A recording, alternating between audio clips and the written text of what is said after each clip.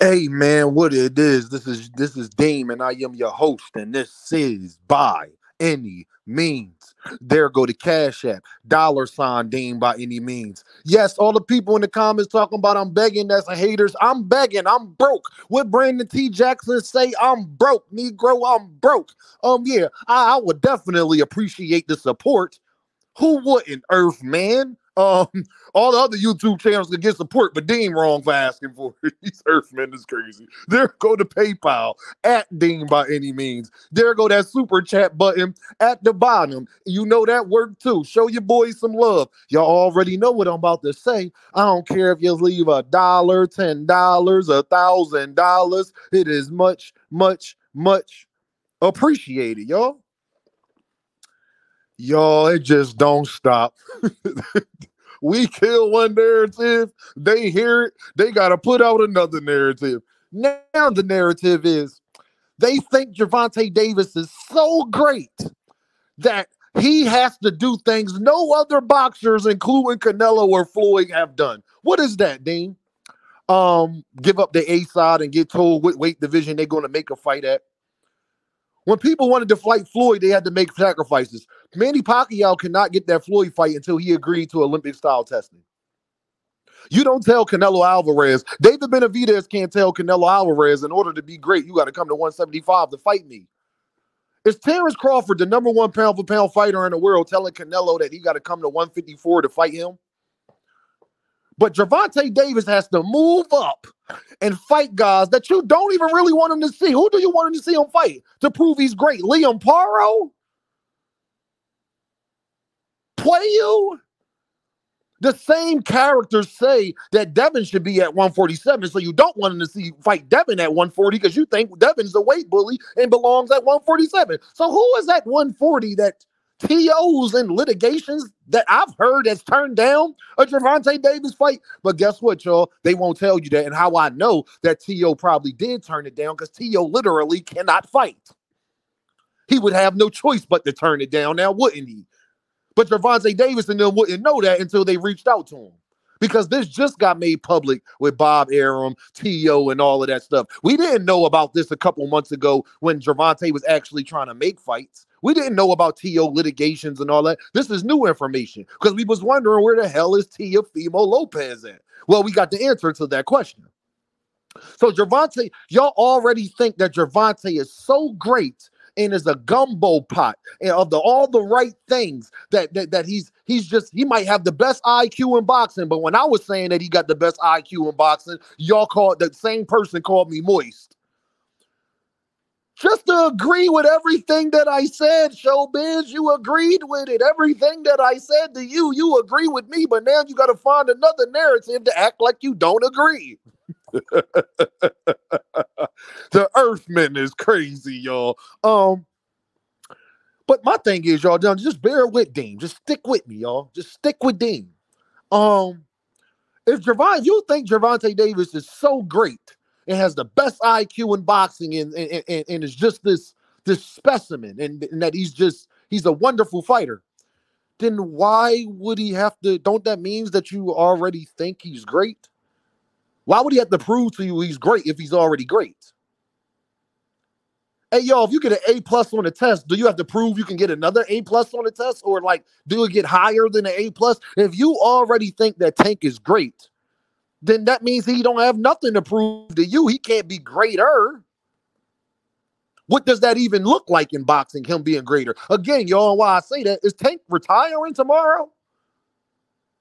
Is Lamont Roach Tank last fight that he's ever going to take in his life? How do you know who he's going to fight in the future? You're Miss Cleo now?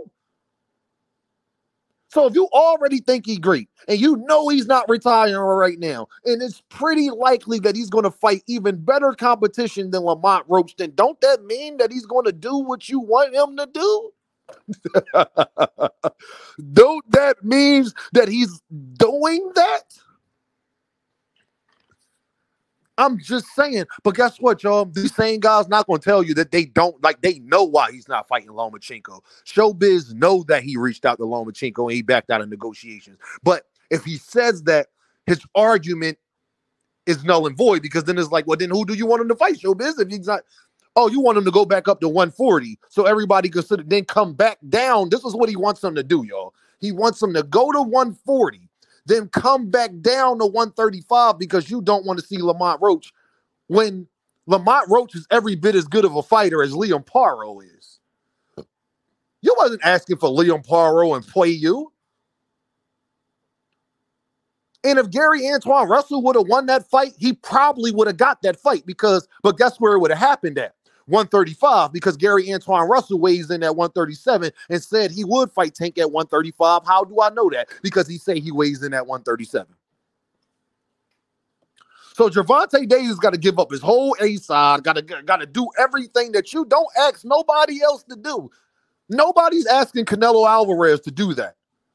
Nobody's asking. I've never seen nobody ask Floyd Mayweather to do that. Asking Floyd to do that, he would laugh at you. See, Floyd was so much more vocal that even he would put that to bed right there. What the hell I got to do what they say for? They ain't got no putting butts in seats. They ain't selling no tickets. What I got to do with they for what? Who is he? Tank just be like, y'all know that already. Like, you know what it is. Like, Tank got that attitude. Like, I don't care about you. Like, bro, like I won't do what you say. Like, who are you? Y'all fans. These guys hate on him so much when they can't, but now they got to admit that they fans. Like, you're a fan, bro. You're going to be at Gervonta Davis's fights. You've been at Gervonta Davis's fights. So I just want y'all to get this, y'all. They think that this man is so great that he got to do things in boxing that has never been done before. No other A-side y'all asked to do this. None. Name Earl Spence. Nobody was telling Earl Spence. Earl got to go to 154 and prove and give up his A-side and prove how good he is and fight Jermell Charlo. I ain't never heard nobody say that about Earl Spence. Not one time.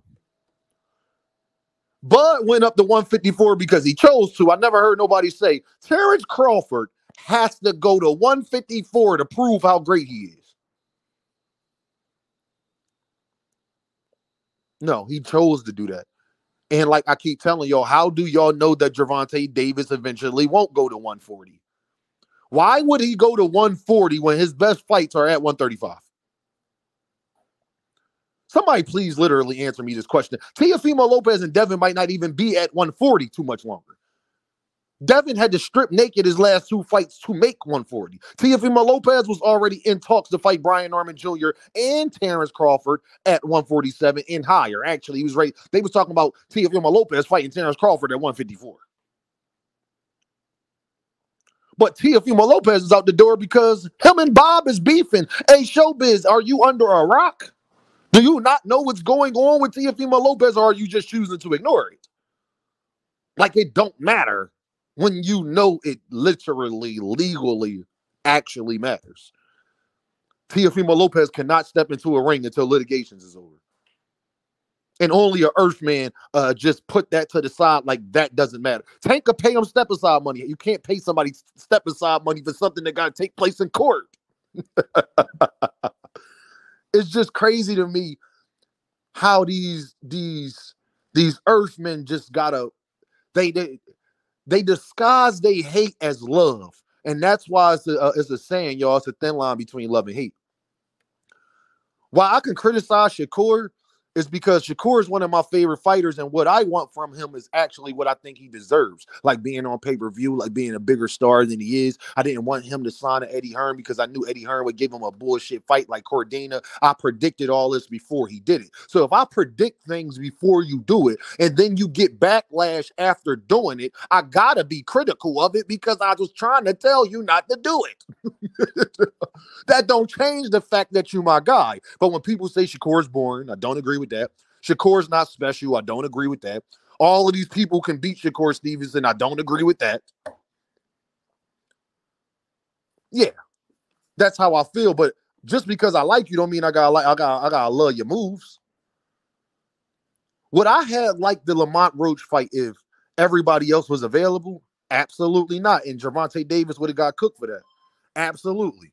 But since that's not the all right, bro. But since that's not the case, and everybody was unavailable, and everybody was either hurt, in litigations, retired, wanted to be with their family.